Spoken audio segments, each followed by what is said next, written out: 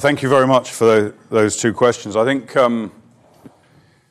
first of all, in relation to the Westbank and the Oslo agreements and so on, I think that as I sort of alluded to earlier, I think no matter what happens in terms of agreements, treaties, compulsion by the UN, whatever, the presence of armed people in the West Bank from the Palestinian side, a significant armed presence there, poses a direct and immediate threat to Israel. Even if they're controlled by one side or the other, it's still a threat. And there won't be even controlled, in my opinion, by the Palestinian Authority, because Hamas have a very strong presence. And some polls show that if there was another election for president, say in the West Bank, then Hamas would win that election hands down. And if they didn't win it, I'm sure they'd find a way of taking control anyway, as they did in Gaza. But it goes beyond even that, I think, and you just have to look around the region to imagine. I mean, it's not our responsibility. It's in our interests to stop the Islamic State, to stop it from spreading, to stop it from expanding, to stop it from developing. It's in our interest as well to stop the creation of another Islamic State. What does anyone really think is going to exist in the West Bank if Israel pull out? An Islamic State, the Islamic State perhaps.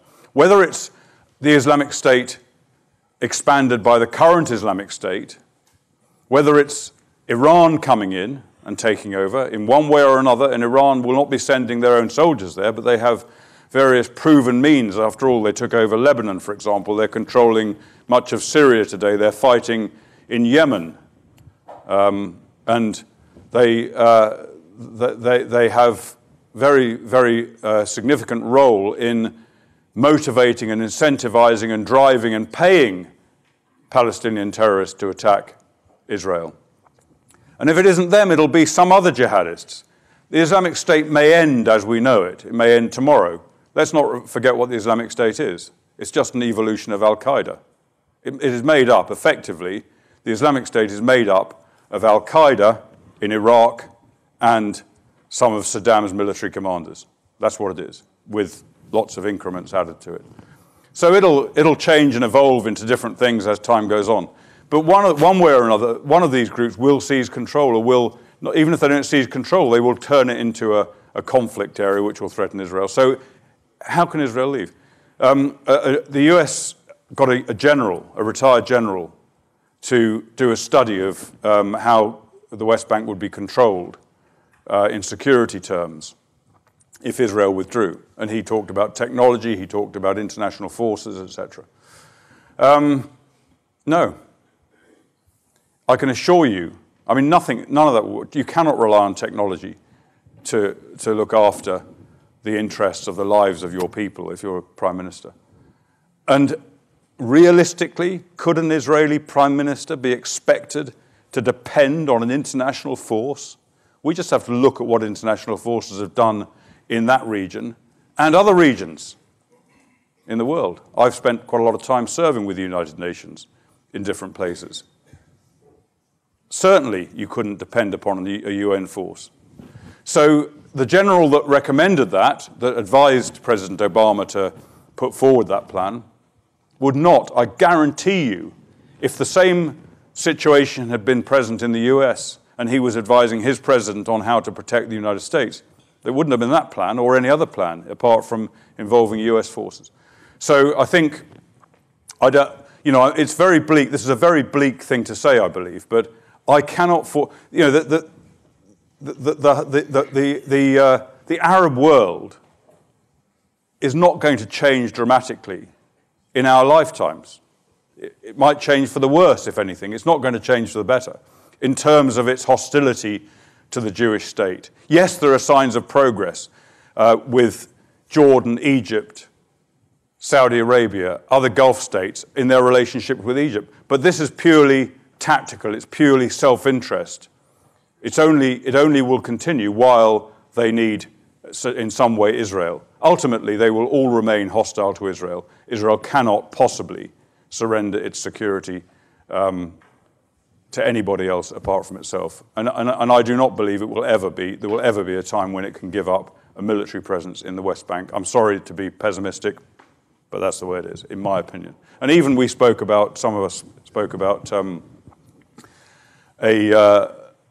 developing Gaza from being basically, in some ways, a state under siege brought about by the Hamas government, to giving it a form of harbour, seaport, possibly offshore airport that could use it. Now, all of that is going to help. Of course, it's going to help to reduce conflict. Of course it is, because it will bring up the way of life, bring up the quality of life of the Gazans.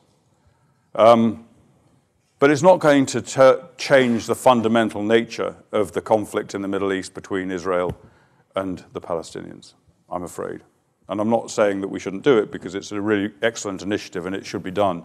But nothing is the answer to this problem. I'm afraid, I hate to say this, but I'm afraid, in my opinion, this is true, that the fact there is a problem does not mean there is a solution.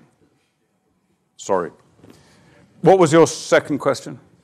Oh yes, PTA, the ability of the other question is the ability of Israel to continue putting up a hard fight against this with the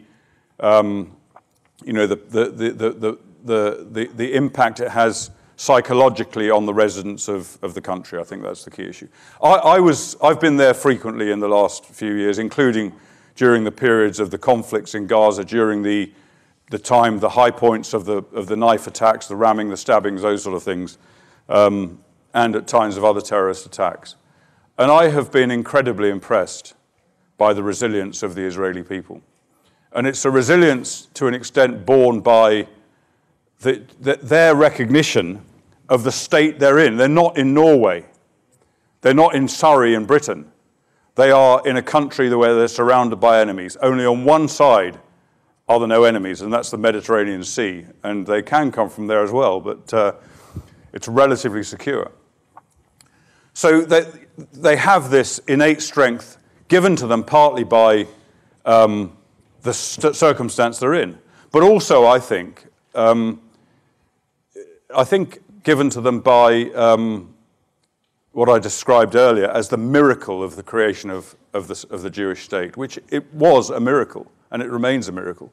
And the way that it's been attacked, the way that it was attacked when it came into birth in 1948 by 5 Arab armies and managed to fight them off, the way it's been consistently attacked by conventional and terrorist attacks and fight them off, that has to be a miracle. And I think that, whether they're religious or not, individuals there, I think, are conscious of, I'm not speaking for every Israeli, but I think the impression I have is that many of them are conscious of this. And Israel actually, strange to say, I think a recent survey last year, despite all the problems Israel has and its circumstances in the Middle East, was described, I think it was found in a survey, to be one of the top 3 happiest countries in the world. So I think that speaks for the resilience of the Israeli people. And when I was in Tel Aviv a couple of months ago when there was a terrorist attack in a cafe in the city, and I went to that cafe the next day. A number of people were killed there. I went to the cafe the next day. It was as though nothing had happened. It was open. It had been cleaned up overnight. Everything, all the police had been in, dealt with the scene, done the forensic testing, all the rest of it.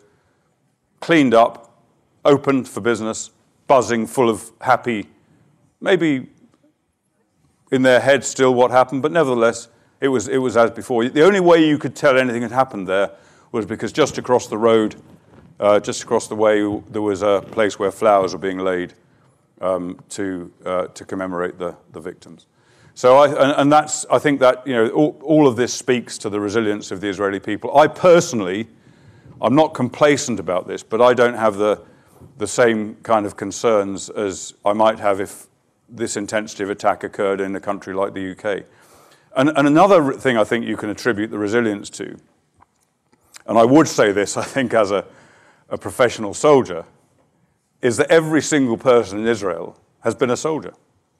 And that's more than it might sound. I mean, I know many of you here have been soldiers, and you therefore know that military training and experience gives you maybe a slightly different perspective and a different form of strength. Not everybody. We suffer, many of us suffer from PTSD as well.